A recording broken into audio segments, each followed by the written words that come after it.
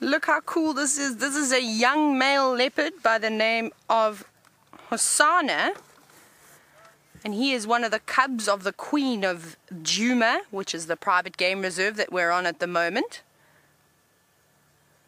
And her name is Karula. Now we're looking for her other cub, Shongile, which is the little girl. So I'm sure she's somewhere around here. Maybe she's just resting under one of these trees. But like growing boys, Mr. Hosana is probably very, very, very hungry. So, being so young and not really skilled in hunting, he's probably looking at trying to catch maybe a terrapin, but you might know them as turtles that are swimming in this puddle of water, or maybe even a catfish.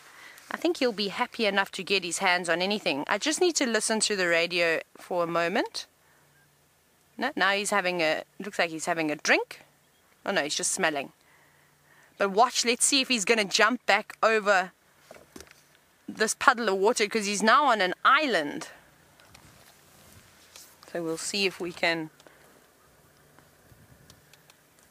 get a view. And I don't know if you can see that, looks like cotton candy growing on the tree just behind this little leopard.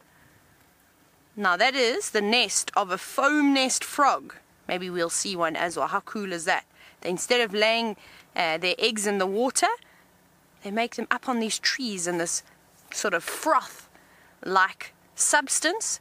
And once they hatch and develop, they'll fall into the water. Ah, that must be nice and cool on the ground with all that mud there.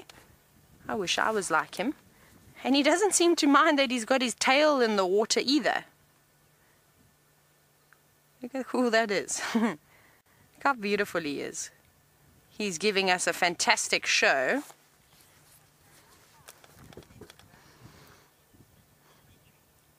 Now, all the wonderful kids at Kingston Elementary want to know how fast a leopard can run. I need to do the conversion in miles and feet because I'm absolutely terrible at it. But I'll give you an example. The charging speed of a leopard, so when it is standing still to chasing you, its charging speed is 24 meters per second. Now, I don't know what that is in feet. I'm really, really terrible, but it is so quick that I can tell you that you wouldn't even be able to blink and that leopard would be standing in front of you. But they can run quite quickly. They probably get up to a speed of about 60 kilometers an hour, maybe a little bit quicker than that, but they can't keep it up for very long. It's very, very short distance. So not as fast as a cheetah. Cheetahs are the fastest land mammal, but a leopard is not slow. They can definitely run quicker than what we can. But now he's learning. He's not sure what he wants to do, if he's going to try and fish. None of the animals are cooperating. Now, Evelyn, you're wondering, now not how fast he can run, but how high he can jump. Now, at the moment, he can't really jump very well. He's getting there. He's learning, of course, but he's only 10 months old. So he's still got a lot to learn.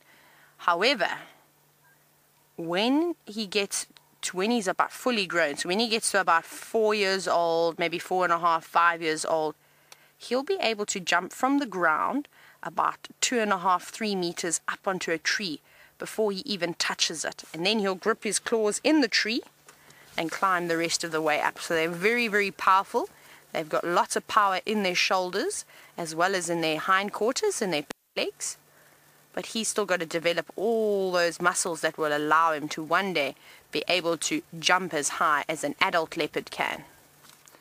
And maybe Mom is off looking for something to eat, and hopefully she'll catch something big enough that she'll be able to share it with her 2 cubs. She'll probably come back and fetch them if she does catch something.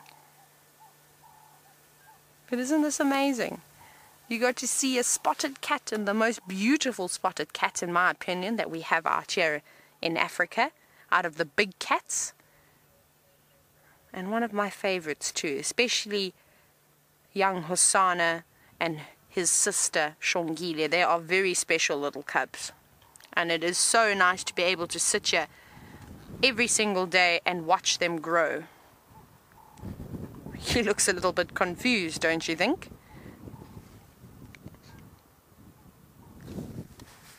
Oh, I think I need to jump onto the radio very quickly.